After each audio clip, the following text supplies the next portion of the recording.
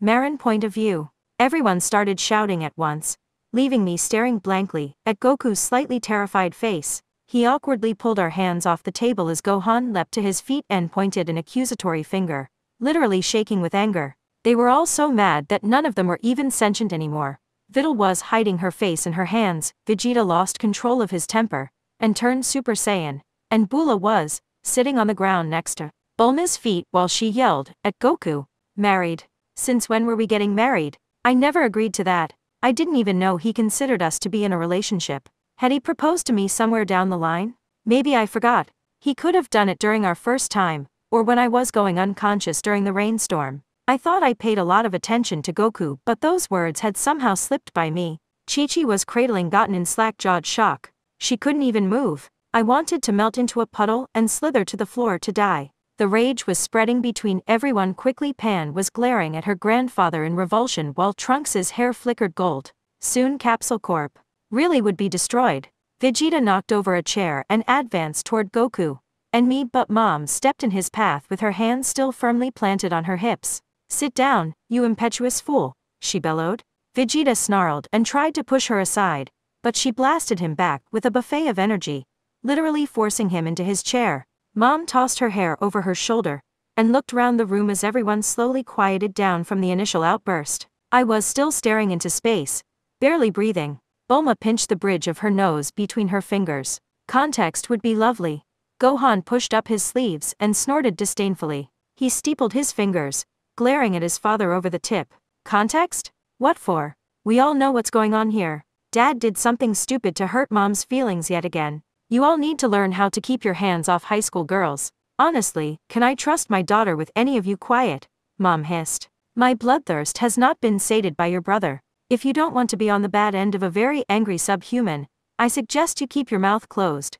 The room was quiet again. Goku's ears were turning red with embarrassment and he couldn't even meet my mother's eyes when she turned and looked at him expectantly. Her cold gaze shifted to me, and I hid my face in Goku's arm without thinking. It was second nature now. All the demanding eyes on us were too much to bear. They could figure everything out from guessing, right? Mom muttered to herself and gestured at Goku. Well, since he's become oddly shy, I'll tell all of you what's going on. Firstly, to set the context you all so desperately need, Mom pointed at Chi-Chi, who looked like she'd turned to stone, has been prancing around with that other human, the strange one who seems to get in the way without even trying. Yamcha? This was going on for a long time.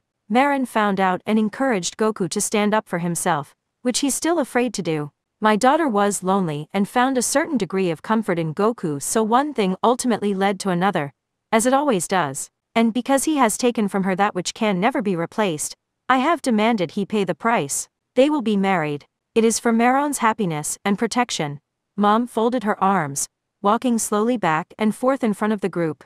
It is not up for discussion. None of you have done your part in protecting my daughter. She has thus far been attacked, bullied, and run away twice. I will commit to what must be done to ensure her eternal comfort. No matter what that costs any of you. My whole body was shaking. Mom was forcing me to get married? Why? I mean, I understood her reasoning, but it wasn't really fair. I hadn't even graduated high school yet. How did I know Goku was the person I was supposed to marry? He was still technically with Chi-Chi, so it wasn't even legal yet. Come to think of it, I couldn't legally get married until I was at least 16, right? Goku was squeezing my thigh, eyes riveted on the countertop. I just wanted to say that, well, Marron has shown me a lot in this short time. He swallowed, unable to look everyone in the eyes. She's taught me to consider my own happiness, and she listens to me and understands what I say instead of thinking I'm just being silly. And she doesn't yell. I know you're unhappy, Chi-Chi. I don't want that. I'm unhappy, too, so He scratched his head and turned his confused obsidian eyes to me. My heart leapt. He looked to me for answers now. I smiled, tears brimming in my eyes. He wasn't going to be able to finish. He'd said all he could. It was just something else we needed to work on. His feelings had been repressed for so long that he couldn't draw them from a common spring as everyone else did. It was exciting trying to read him. I liked finding the emotion and pulling it out for him, helping him express himself the way everyone else did. Then Goku's eyebrows drew together, and he smiled confidently. He turned back to face all of them, proudly setting my hand on the table with his. I'm learning to find my own happiness. It's sort of scary, and I'm lost sometimes, but Marron puts me back on the right path. She encourages me. She wants me to feel things and tell her about them instead of putting on an act. It's weird when you're torn open like that. You don't know if you can trust someone that much after learning what evil exists in the world. But I'm learning. It's gonna take a long time. A lot of you won't want to support us, but I need to think of my own needs just this once. I've been putting other people first for so long that I've been ignoring myself. Chi-Chi isn't happy. That's okay. Like I said, I wish her nothing but the best. I just hope that all of you can come to understand that Marron and I deserve happiness, too. And at that moment, I realized I wouldn't mind spending forever trying to figure him out. No one said anything for a few minutes as Goku's words sank in. I felt sure of myself thanks to Goku's speech, and could look up at my mother, who was smiling ever so slightly. It was a win-win for her. There was an obvious and painful age difference, but Goku would be able to protect me from whatever harm came to Earth. He was invincible. Coincidentally, he was passionately loyal to the point of willingly taking demoralizing abuse for years on end. He wasn't going to leave me for the next best thing. Gohan hung his head in his hands, and Videl rubbed his back in slow circles. Vegeta had calmed down quite a bit, but refused to look at his rival, opting instead to focus on his daughter, who was grinning. Bulma popped out a cigarette, and lit it while she slowly shook her head. Pan looked around the room angrily, then hopped to her feet. Hey, are all of you kidding me? Grandpa is happy for the first time in forever, and you're all blowing him off. She pointed at Goku. And I am impassioned by our similar circumstances. I'm not going to lie and say it isn't a weird pairing, but Marron didn't just fall off the turnip truck. I bet she knows Grandpa better than any of you jerks. He's saved all of your sorry but so many times we've all lost count.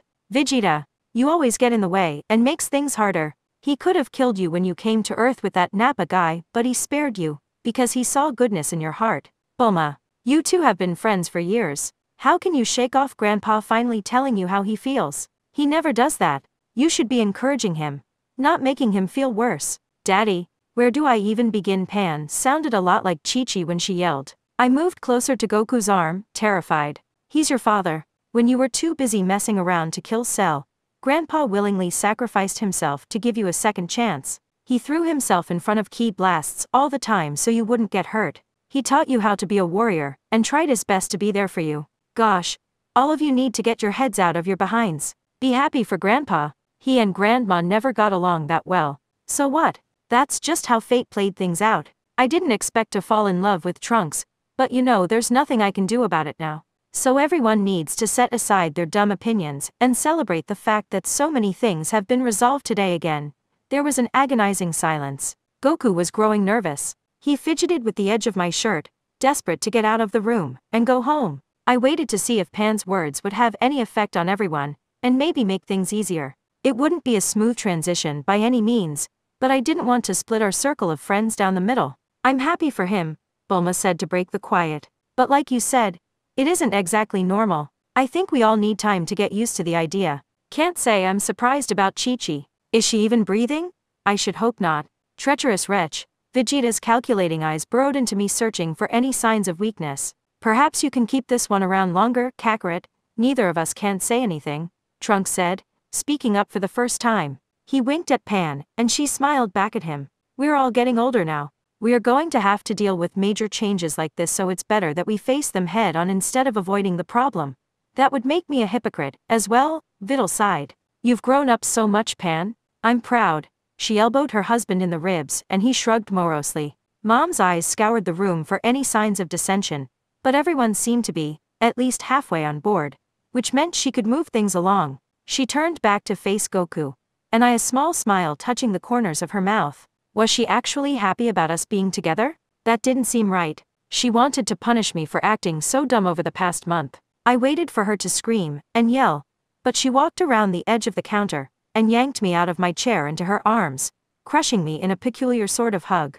Goku giggled as I gasped for air, tears pricking my eyes. She could break me in half, but I wouldn't have minded. I was getting a rare embrace. Mom set me back down and brushed off my shoulders as she blinked rapidly. I suppose it's time for me to go. I'll be back in a few months to help you plan for the wedding. Goku's divorce needs to go through before anything can move ahead. So stay safe, Marron. I've learned that what's best for you isn't always what's best for me. Your fiancé and I had a good, long talk while we pounded on Goten. But don't think being married means you don't have to go to school.